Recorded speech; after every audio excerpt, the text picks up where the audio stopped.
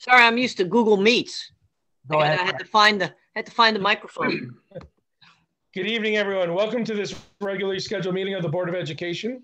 Tonight is Tuesday, February 23rd, 2021.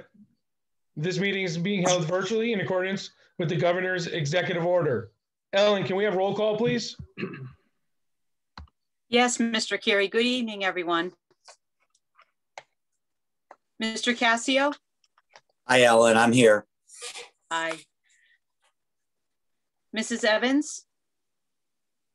She will not be joining us, I do not believe, tonight. Okay. Mrs. Granato? Hi, Ellen. Hello. Mr. Lesser? Hello, Ellen. Hello. Mr. Michaels? Here. Hello. Mrs. Paradise? Present. Hi. Mr. Riley? Here. Hi. Vice Chairperson, Mr. Healy? Here. Hello. Chairperson, Mr. Carey? Present. And Wethersfield High School Student Representative, Tiago Nguyen. Here. He's here. He's having audio issues. And I heard you. All present. Thank you. Excellent. If Miss Stephanie McKenna would lead us in the Pledge of Allegiance.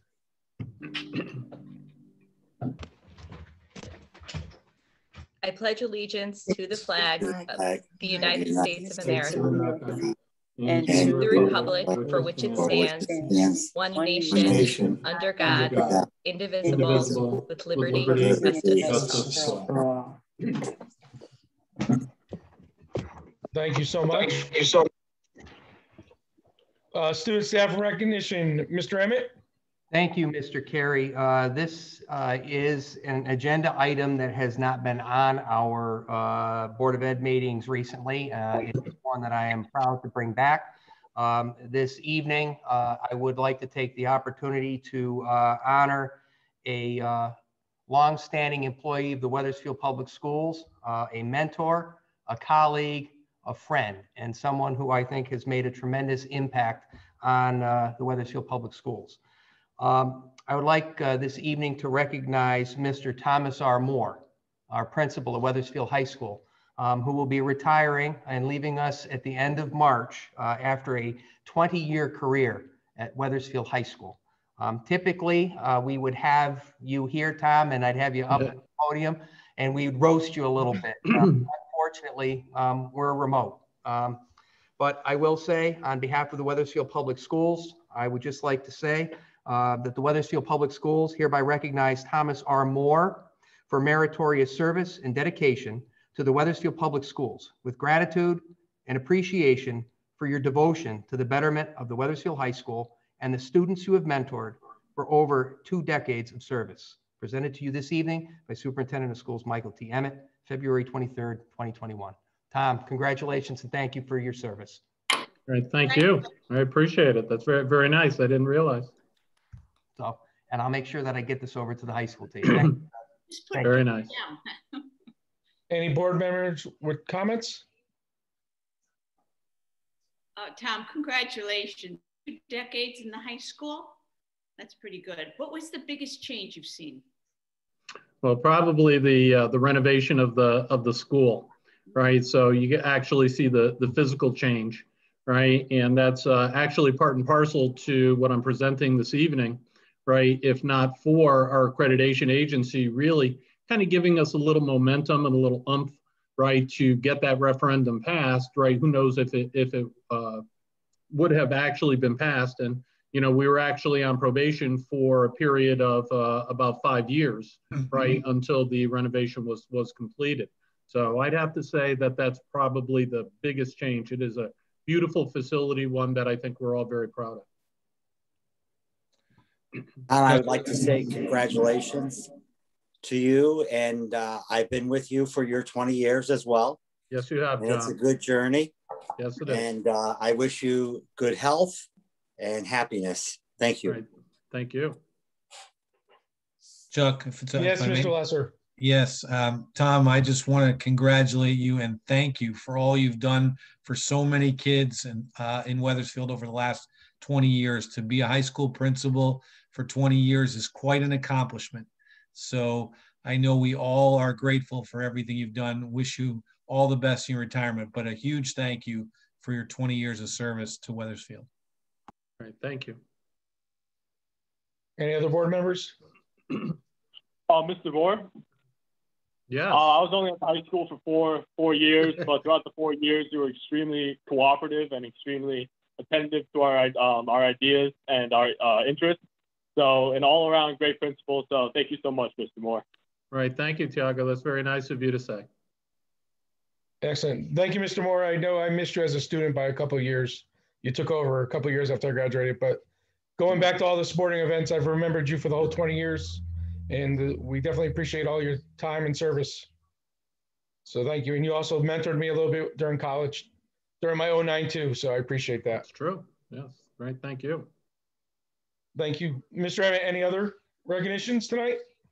Nothing else this evening, Mr. Carey. Thank you, Mr. Emmett. Moving on to approval of minutes. Mr. Michaels, I believe you have a motion for us. I move that we approve the minutes for February 9th, 2021 regular scheduled meeting. Do we have a second? Second. Thank you, Ms. Paradise. With any comments, discussion on those minutes? All right, seeing none, with a motion and a second on the table, all in favor say aye. Aye. Aye. Opposed? Abstentions? Motion carries. Mr. Riley, I believe you have a motion for us. Make a motion that we approve the minutes of February 10th, 2021, the Special Board of Education meeting. Do we have a second? Second. Second. Thank you. Any comments or discussions? Seeing none, a motion and a second. All in favor say aye. Aye. Aye. Opposed? Abstentions? Motion passes. Thank you. Moving on to public comment. Anyone on the phone, Mr. Emmett? No one on the phone, Mr. Carey. Very good. Public comment is closed. Moving on to communications, Mr. Emmett. Thank you, Mr. Carey. Good evening again, everyone. A couple of quick items for you this evening. We have a couple of discussion items for you, including a presentation on the Wethersfield High School NEASC report, as well as a reopening update from Wethersfield's nurse supervisor, Chloe Bobrowski, and myself. I want to let everybody know that as we say farewell to Mr. Moore, the Wethersfield High School principal search is currently underway. The committee will reconvene tomorrow for the second round of interviews. I certainly do want to thank our student representatives, Rosario Tyne and Lily Bucci, for their participation in the round one interviews. Their perspective was greatly appreciated as part of the process. I'd also like to express my appreciation for the feedback received through the budget workshop process. As you know, we have had 3 budget workshops over the past couple of weeks, and I look forward to be able to present to you the 2021-2022 operating budget at the March 9th Board of Education meeting for your review and approval. Also like to let everybody know that the district is working on the required needs assessment for the ESSER II grant funding. This grant addresses 4 priority areas, including academic supports, learning loss, learning acceleration and recovery, family and community connections, school safety, social emotional well-being of the whole student and of our school staff, and remote learning, staff development, and the digital divide. We will look to prioritize these areas and look to provide supports for our students and staff that align with our strategic plan. And that is communications this evening, Mr. Carey. Thank you. Thank you, Mr. Emmett. Moving on to action items. We have no action items tonight. Going on to reports and discussions. NEASC presentation, Mr. Emmett. Thank you, Mr. Carey. Gives me great pleasure to introduce again Mr. Moore and the liaisons and teacher leaders, along with our assistant principal and athletic director, Mike Maltesi, and Tyler Webb and Tara Yusko, to present to you the NEASC report. All right, good. Now, am I shared with at this point, Mr. Emmett? You are ready to go, sir. All right, so we'll share screen, all right, all right, can everybody see that at this point? Yep. Got it. Okay. And for a bigger screen. Aha, I can see it. All right. So let me just move on. Right, so as a little bit of background, The New England Association of Schools and Colleges is our regional accreditation agency, accountable to all colleges and public and private schools in our six state region. Actually, there are accreditation agencies all throughout the country. NEASC, New England Association of Schools and Colleges, is ours. Now, again, as some background, the accreditation cycle, right, especially for public high schools, is a 10-year decennial cycle that includes a collaborative conference, which is what we are reporting on this evening, a decennial visit, which will occur in 2 years, as well as 3-year and 6-year progress reports. So usually there are 4 tasks in a 10-year cycle, right? And again, this is for all schools and colleges in the New England area. The reports that are submitted are forwarded to what is called the Commission on Public Secondary Schools. They are the ones who actually vote on the status of our accreditation. And as I mentioned earlier, in our prior 2011 accreditation, we were actually placed on probation because of the condition of our building, right? Obviously, we worked very long and hard, right? A few years off of the lives of Mr. Emmett and myself, right? In terms of the entire renovation project, right? But it came out very, very well, right? So we were able to move off of probationary status, right?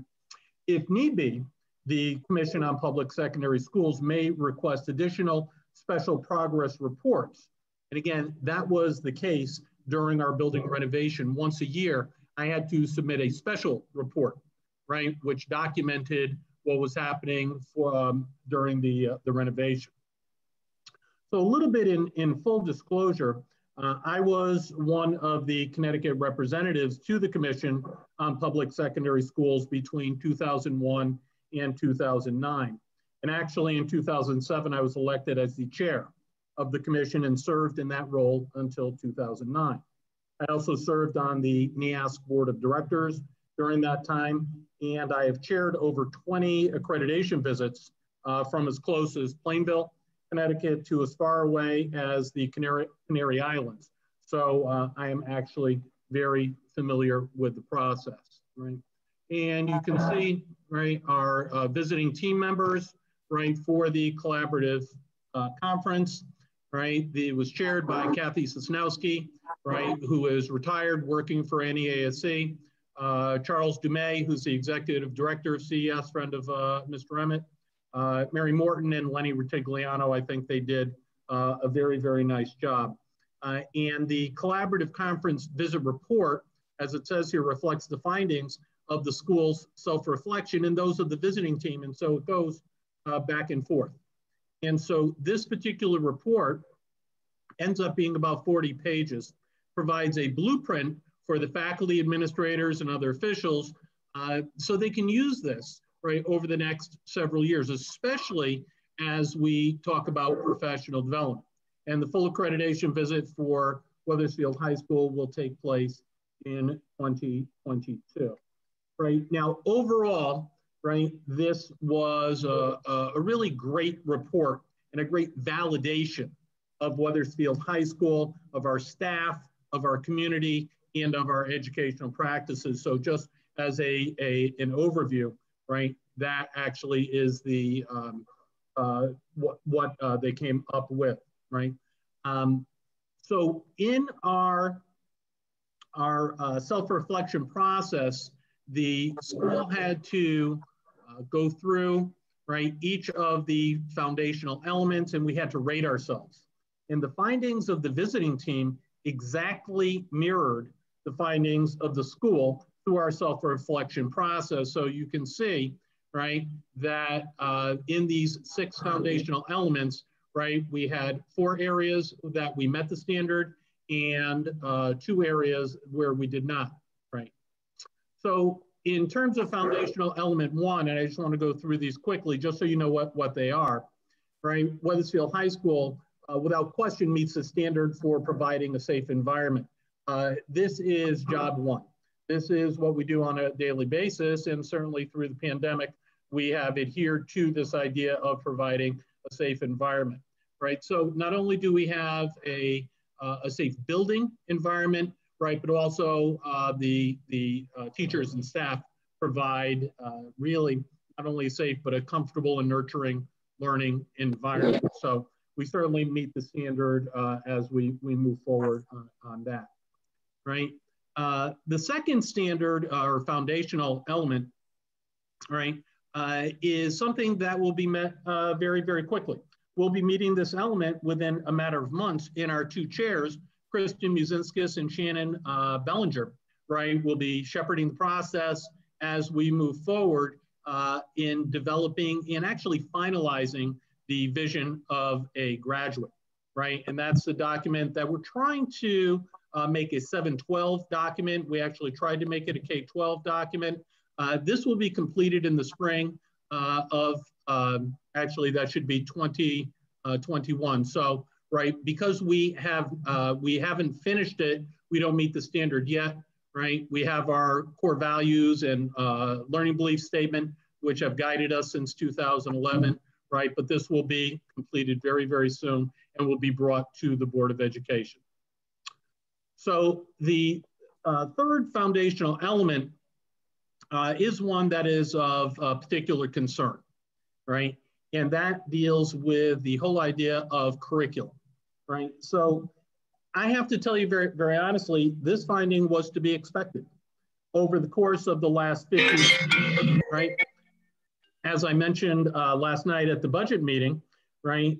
Really our administrative model has been systematically dismantled by the budget. During the early 2000s, we had an administrator in charge of literacy.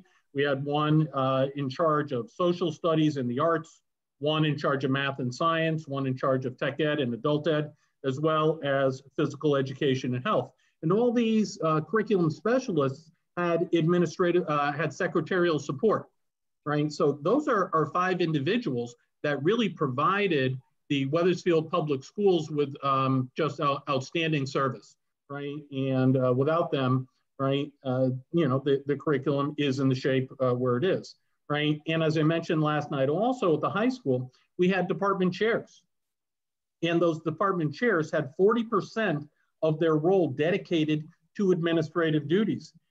Each of these positions had a role in creating and developing curriculum, as well as developing and creating really models of instruction and assessment.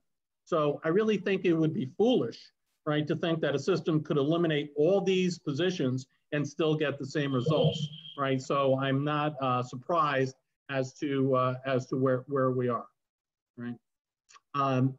The next foundational element, professional practices, right, is our school improvement and growth plan.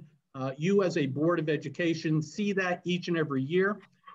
It is created by the principal and the administrators in conjunction with the school leadership team, which is the department liaisons, but it really reflects everything about the teachers and the staff. So that school improvement team, right, isn't driven from top down. It is something that mirrors the needs and beliefs of the entire school population. Learning support, right? I think, and I believe that the visiting committee felt very strongly that clearly we meet the standard, we go above the standard. We have processes that address all of our student needs: attendance, behavior, academics, certainly social and emotional functioning as we're dealing with the pandemic, right? So that was very validating. Excuse me. And Wethersfield High School, right, has has the learning resources, right, in order to do this, right? I guess if you throw $92 million at something, usually you can get some good results with that. And our new project was completed in 2016. And as I mentioned, we are very, very proud, right, of that. Right. It's always nice to talk about commendations, right? And again, I feel this is a validation of Wethersfield High School and the community and our entire Weathersfield Public Schools. Right, so you can see the commendations. They were pleased about the creation of the school-based equity team to ensure access and achievement for all WHS students, right? And obviously this mirrors the town effort, right, with the Social Justice Coalition led by Mr. Emmett, which again, I think is the right thing to do, and again, is receiving kudos at this point. We received a commendation for the Wednesday office hours. Students felt strongly they were able to get help and work with teachers. They reported this to the visiting committee. The focus on mental health over academics during the pandemic, the supportive environment relationship created between teachers and students, which we kind of hang our hat on. But the one I really wanted to focus on is the condition, cleanliness, and maintenance of the facility. When this report came to us, I immediately got our head custodian, Rich DeVito, right, and brought him upstairs and just let him take a look at this, right, because quite honestly, right, without his leadership, our building wouldn't be where it is today.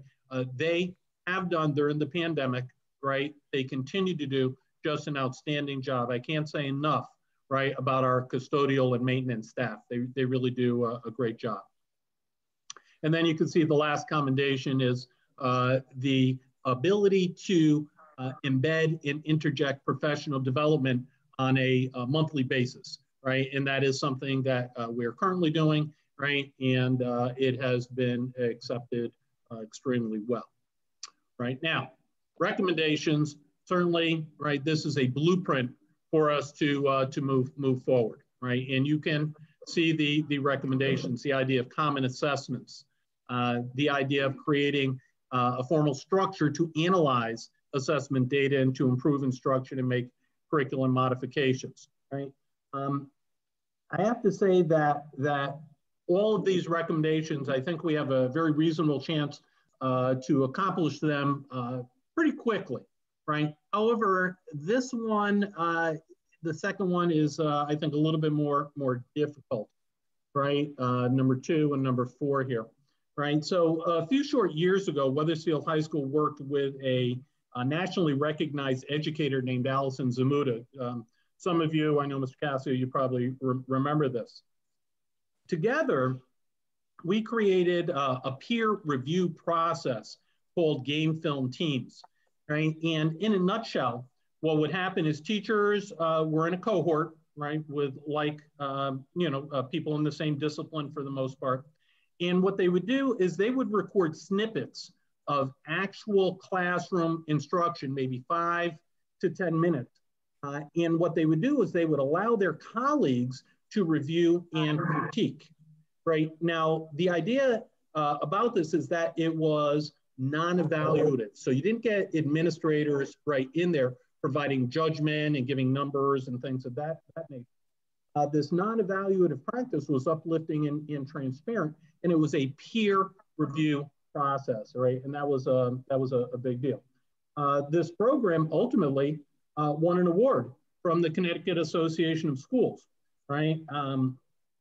A few years ago, we abandoned this particular practice. I think this might be the downside of a leader-leader model. There were some teachers, right, who didn't like it, right? But this is something that we are going to have to deal with, right? Is a formal structure to analyze data to inform and improve instruction. I have to tell you though, currently some WHS teachers are using the Game Film Team approach on a voluntary basis, right? And I think that that's been very, very helpful for them. So along with the idea of having a formal structure to analyze data and improve instruction, right? I need to speak a little bit about, right, instruction because I find it a little bit troubling and a significant issue at Weathersfield High School, and quite honestly for a number of years. We have a very, very traditional high school, and the instruction, in all honesty and transparency, is very traditional also. A lot of lecture recitation, teacher in front, teacher driven types of instruction, right? What we've been trying to do is make instruction more student-centered, less dependent on teachers, a little bit more heavy and dependent on technology. Certainly a more team approach, project approach. While this has been moderately successful, I think that this is a part of the recommendations and something that is going to need more buy-in from teachers, especially some of our veteran teachers. And I think that the accreditation report might be a vehicle to move forward in that particular area. So you can see the recommendations on equity of leveling classes. We talked about data informing instruction, a little bit in terms of staff or English learners, bilingual students, right? The last two, right, are actually fairly simple. The second to last recommendation deals with keys, right? If you read between the lines, and this is something Mr. Barabalt and I have had extensive discussions on, and we have this in hand. We will be taking care of this very, very quickly. And then the last recommendation, right, is for a chemical hygiene officer, right, in the building. And quite honestly, this would probably be something better off being a 7-12 position, right? It's not a full-time position. It would just be responsibilities of someone, right? So before we get to questions, I have to say that I, as a principal in the school in general, have been very fortunate to have the accreditation process led and nurtured by two very talented teachers, Shannon Belanger and Kristen Uzinskis. So with the department liaisons, who I asked to be here this evening, and right, the three very able assistant principals, Shannon and Kristen will really shepherd this process moving forward. And believe me when I say you're in good hands. They have been on visits. They know exactly, right, what they are doing. So what I envision them doing, right, because I will not be here, they will be bringing forward the vision of a graduate to the Board of Education once it is completed with the middle school. And again, I think that will happen very, very quickly. And it will be a 7-12 vision of the graduate. And I'm sure that they will also provide an update in terms of the accreditation status, the report going to the Commission on Public Secondary Schools, as well as where we are in terms of all these recommendations. So with that, I would turn it over to any of the board members who have any questions, concerns, or clarifications, and I'll stop the share. Thank you, Mr. Moore. Any board members with questions, comments? And you can just unmute yourself because I can't see everyone on a screen. So I guess we'll be polite and just take turns. Nobody? All right, Mr. Moore, you're getting off easy tonight. Great job. Thank you for the update. Very good. Thank you. To your committee members as well. Very good. Yeah, I'd just like to say, Mr. Carey, as we move forward in the agenda, heartfelt thank you to the Wethersfield High School staff, teacher leaders, administrators, certainly Kristen and Shannon, for all of their work in moving this NEASC process forward. It is a tremendous amount of work. There's a lot of information that has to be gathered, and you've done excellent work. I think you've given us a great roadmap for where we need to head, and look forward to working with you as we move forward. So thank you, everybody from Wethersfield High School. Thank you. Mr. Emmett, reopening update. Yes, happy to provide you a reopening update with Ms. Bobrowski, our nurse supervisor and contact tracer extraordinaire. So I am extraordinarily pleased to report that we have now brought back students in grades pre-K through 6. We brought in pre-K through 3 in a phased approach in consultation and collaboration with the Central Connecticut Health District.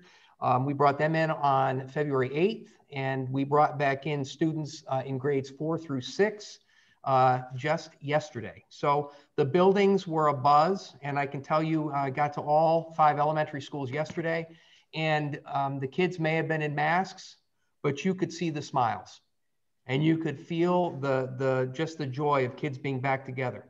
I went to Webb Elementary School and was talking with Mr. Craig, and he found that there were kids at Webb that had not seen each other in almost a year, which is really, really profound. So we're very happy to have our kids back.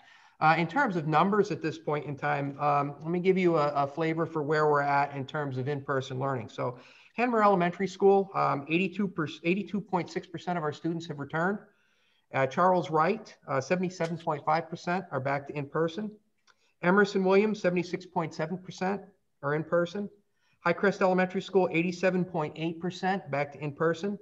Webb Elementary, 88.5%. So as an average across the district at the elementary level, 82.6% of our students are back into full in-person learning. So we certainly like having them back. We have a total of 4 classrooms across the district that have all 100% of their students in. We have a kindergarten class at Hanmer, we have a 6th grade class at Highcrest, and we have a kindergarten and 1st grade class over at Webb. So we're moving in a good direction. So Chloe, could you talk a little bit about where our numbers are right now at this point?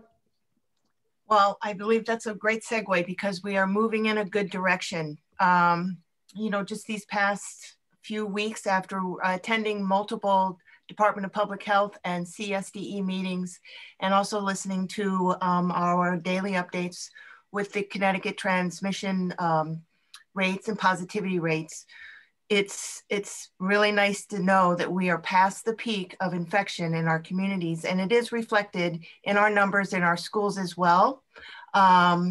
Every day, if you read Mr. Emmett's communication, you can tell that our numbers are decreasing. Sometimes in the past, we've reported maybe 9 to 11 cases on one single day.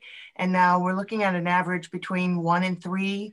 I think last, on the 17th, when we returned from our little recess, there were 5 cases that we reported. But since then, the numbers have continued to go down. In addition to that, we have very few people in quarantine. We started with about 9 students, only 9 students in quarantine this morning. We did end up with 17 at the end of the day due to a community transmission. It was a youth sports league. There was a student who tested positive. So we did have to quarantine some additional students throughout the school. So contact tracing does remain, you know, very active, but our nurses are doing a great job getting information, contacting families, and then being able to have parents pick up their students so that we can continue to reduce the really interrupt the chain of transmission for any COVID infections in our schools. And for that, we have remained completely without any evidence of transmission of COVID infections in our schools, and we're really proud of that. We're doing a great job with our mitigating strategies. And also with only 17 students, we only have 1 staff member who's in quarantine, and that's really great. I mean, we've come a long way. I kind of want to be able to sleep at night. I can't yet, but we're heading in the right direction. With the quarantine of the staff member, it too was related to a community sporting event. So we know with these sports occurring, we're very happy to know that students have additional activities to be able to participate in, but it does really impact the work that we continue to do to keep our schools safe. But we're really happy about the announcement for the vaccinations for the teachers as well. So I know you probably want to speak a little bit more about that, and I'm happy to fill in when you need me to. Excellent. Thank you, Chloe. Yeah, just a couple of other items, you know, just to remind everybody with regard to mitigation strategies. As Chloe said, the mitigation strategies continue to be extremely important. And I want to reiterate to everyone that we use a suite of mitigation strategies. It's not just one thing. Certainly, mask wearing is one of the key components that we have found to be most effective in preventing the spread of infection. Social distancing is another one that is important. I will be the first to tell you, having observed many classrooms over the past day, we're not meeting the 6-foot social distance in many of our classrooms. And with that, we have to make sure that we're doubling down on our others. Mask compliance, hand hygiene is critically important. Maintaining good ventilation. Our ventilation systems in our buildings have actually been quite strong, with the exception of some hiccups over at Charles Wright. So we've been in good shape there. Also with our physical services department, making sure that we have ample supply of cleaning materials, and the physical services department has ample time to get in and clean. So We're seeing good progress thus far. And I do want to say that we are beginning to look at the process of expanding, reopening at the secondary level as well. Given the low infection rate and given the current numbers that we have in our buildings, we are gathering data now. So for example, Silas Dean, Rosalind Bannon, principal at Silas Dean, sent out a survey to parents to gauge how many students would be interested in coming back in. As of today, we only had 56 families that had not responded to that survey. So again, if you could weigh in on where you'd like to be, we'd appreciate it for planning purposes. And then administration at the high school this week will be sending out a survey communication to parents to take a look at high school as well. I also want to make sure that I touch upon the vaccine process. That has been something that has been unfolding from about Sunday afternoon to right now. So we got word on Sunday afternoon that there would be a meeting for superintendents yesterday. That was held yesterday at 11 o'clock. And very, very pleased to report that as of Monday, March 1st, educators will be included in the eligibility for phase 1B. I must tell you also, the logistical process with this is ongoing. We know full well that this particular eligibility group is going to be quite large, as it'll encompass districts across the entire state of Connecticut. In addition to that, anybody age 55 or older, along with our 65 and older and 75 and older populations that have not been vaccinated, are still in that pool. Tomorrow afternoon at 2:30, I will be meeting with Charles Brown, along with Clover Browski, our medical advisor, Dr. Patel, and my colleagues from Berlin, Newington, and Rocky Hill and Craig to talk about being able to provide a vaccination clinic for our staff. Again, a lot of logistical components are going to go into this. One of the things that we're doing right now is we're maintaining the Wednesday as a remote learning day, as that may provide us a level of flexibility to be able to run a clinic at Wethersfield High School when the kids are remote. We certainly have the logistics to be able to do that. We've had the EOC, our Emergency Operations Center, as well as the Central Connecticut Health District out to look at the facility. And it is certainly favorable to be able to run a clinic. I must also say that Clover Browski and our nursing staff are looking to step up and assist in the vaccination of staff members. And I think that that's critically important as well. CCHD will not be able to do this alone. So this has been something that we've been planning for a long period of time. With regard to the Wednesday remote days, I do hope to be able to phase those out over the course of the next month. We're obviously looking to see how quickly we can schedule these vaccine clinics and how quickly we'll get the vaccine. We believe that we have the capability to do it. Right now, we just have to be able to get the vaccine. Charles from the CCHD has talked about the fact that they did a small startup clinic last week and were able to vaccinate 56 of some of the most vulnerable population here in Wethersfield, age 75 and older. And the CCHD has clinics scheduled actually right out to Easter. So we're hopeful of being able to get staff members vaccinated as quickly as we can in March. There'll be a lot of information forthcoming. And again, I just want to stress to everybody, patience and flexibility. I've heard that from the State Department of Education. I've heard it from the State Department of Health. I've heard it from the Central Connecticut Health District. We're getting there, we're getting close, and very much looking forward to getting our staff vaccinated. So, Chloe, anything else? Well, I just wanted to let everyone know too, we are collecting data. So we do know people who have been receiving their 2 doses of vaccine. So we have a fair idea of when it comes time to start, you know, calculating how many doses to order for our staff. People have been, you know, very good about providing information. It's private information, but at least we have some data to kind of help us kind of approximate the type of size of the clinic. In addition, what did I want to say? I wanted to say something. Oh, providing education. That is something that is really going to be on our, you know, what we want to do to provide education to all staff members, via our website, our Stillman newsletter, just talking about the vaccine and hoping to be able to be resources to anyone who has any questions, and also to provide other resources to any staff who may have questions about the vaccine, its safety, its efficacy, the side effects of receiving a vaccine. So we're here to answer all questions. Thank you, Chloe. And just to wrap up, I do want to also mention the fact that, here in Wethersfield, we have several other schools. We have Corpus Christi, which is a private parochial school. We also have the CREC Discovery Academy and CREC Soundbridge. Back in the fall, I was asked to compile staff numbers for those schools. So I did provide those to the EOC. And yesterday, the state asked for districts to be able to help get these folks vaccinated as well. And not only our private parochial school and CREC partner schools, but also daycares and licensed daycares and other preschools here in town. So that's one of the things we'll be talking about with Charles tomorrow in terms of how we can do that. As I had mentioned earlier, I've been in contact with my colleague from CREC.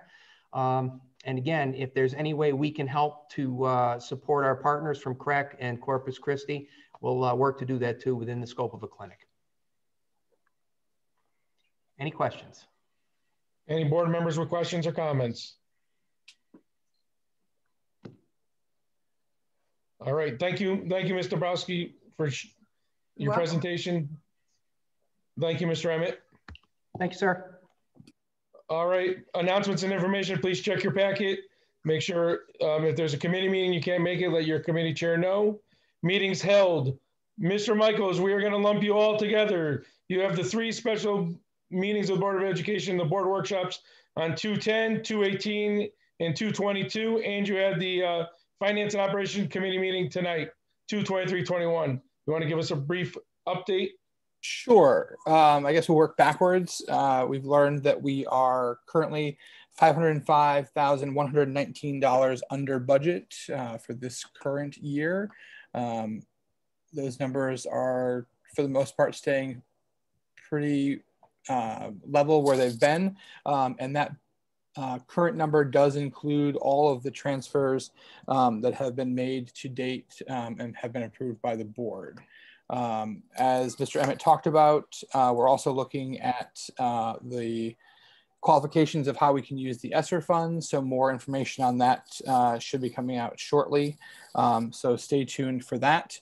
Regarding the budget workshops, we anticipate a budget before the board on the March 9th meeting. Yes. At which time the superintendent will present that formally to the board. We'll have a little bit of discussion, and then we would look to approve that that night as well, and then move that on to the town council in accordance with the state guidelines for that time frame. And then just on a personal note, a big thank you to all of the staff and administrators and board members for their work during this year's budget workshops. Pretty smooth. We opened up to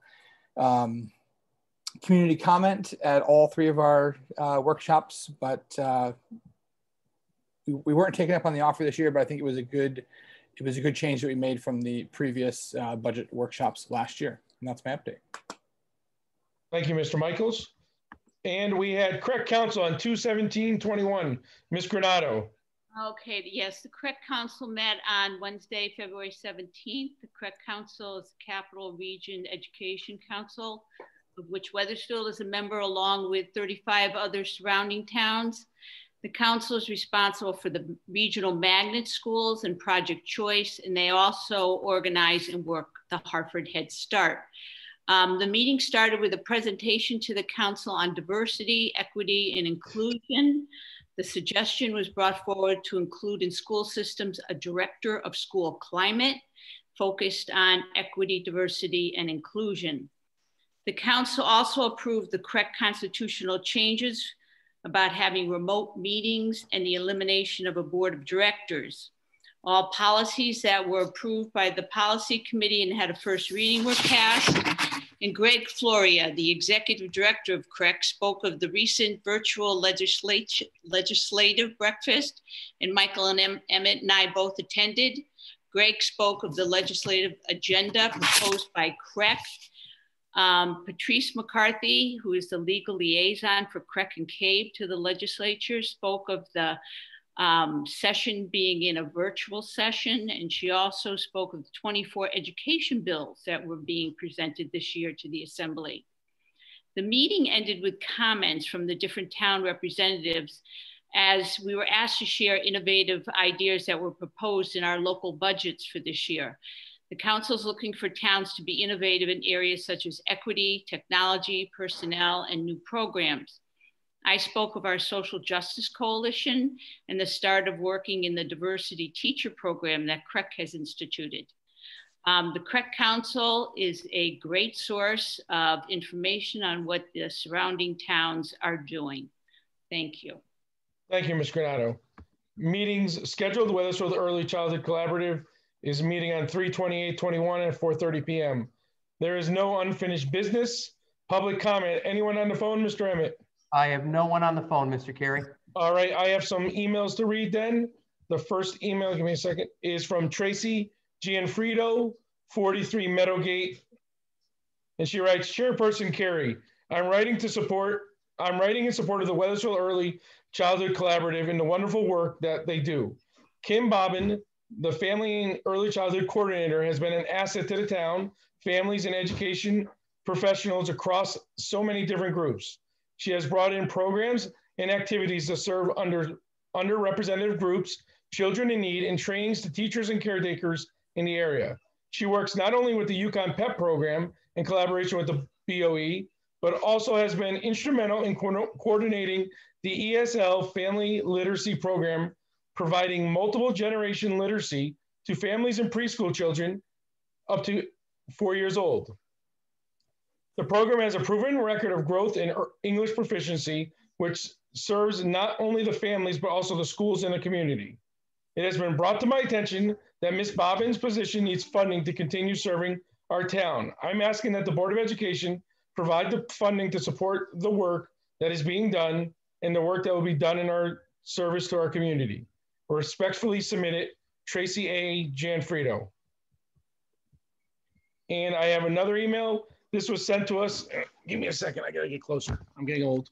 This was sent to us during our last meeting, but I didn't get it until this week. It says, earlier in the meeting, Mr. Emmett said that 70 to 80% of the K-3 students returned to full in-school learning. That leaves 20 to 30% of the children remote. My children are staying home. We've had significant and personal health concerns that are preventing us from returning. Our first grader has been having a difficult year. His passion for school has been deteriorated. His confidence has dissolved, and his educational focus has struggled. Remote learning and teaching, for that matter, is very difficult. We hoped that the summer to plan, teachers could hit the ground running. That is not entirely the case. My third grader's teacher has been amazing. The special teachers have been great. Unfortunately, my first grade teacher has struggled. Teaching in person and remote is difficult and a big ask for any teacher. With the reopening, we are concerned about these struggles would get worse. We brought this to the attention of the school's principal and asked for additional help. She replied the school's focus will primarily be on in-person students, that remote learners will receive even fewer good Google Meet lessons. And as far as extra help, since my son has the option to be in school, she would not provide extra help. Admitting that he won't receive the same level of education as the other first graders, and then following up with that, he also won't be provided extra help is simply unexcusable, illogical, and wrong. It is punishing him for his health concern. It is the same health concern that would cause a BOE committee to meet virtually. He shouldn't be punished for these concerns. The remote plan is something you offer. It should strive for equitable education. Again, you said 20 to 30% of students are remote. That's 20 to 30% of your students being punished for health concerns. A proper reopen plan would not discriminate against 20 to 30% students. On Monday, my first grader's new remote schedule was put into place. He has one phonics lesson a week. The lesson is 10 minutes long, 10 minutes of phonics a week. His social emotional learning was reduced to one lesson a week and also 10 minutes long.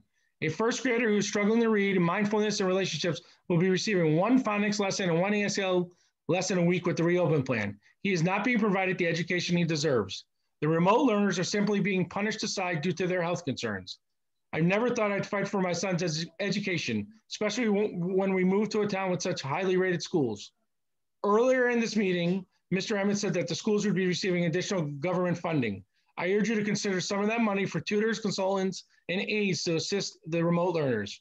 We need help. The reopening plan is pushing this aside. Thank you for your work on this matter and your consideration and your help. Matt Saccullo, S-A-C-C-U-L-L-O, Ellen, and it's 169 Two Rod Highway. Did anyone jump on the phone, Mr. Emmett? No, sir. No one on the phone. Thank you. Board comment. Any board members wishing to make comment? Chuck? Yes, Kenny. Mr. Lesser. Thank you, Mr. Chairman. I have two items, 2 meetings attended. One, I attended the Social Justice Coalition meeting on February 5th, and one of the big topics was, there was about 60 people there, which is a great turnout, including many new members of the community, was community engagement and the desire to broaden beyond the 60 people, the conversation, and have the conversation go out to the wider community. But obviously that's difficult to do during COVID.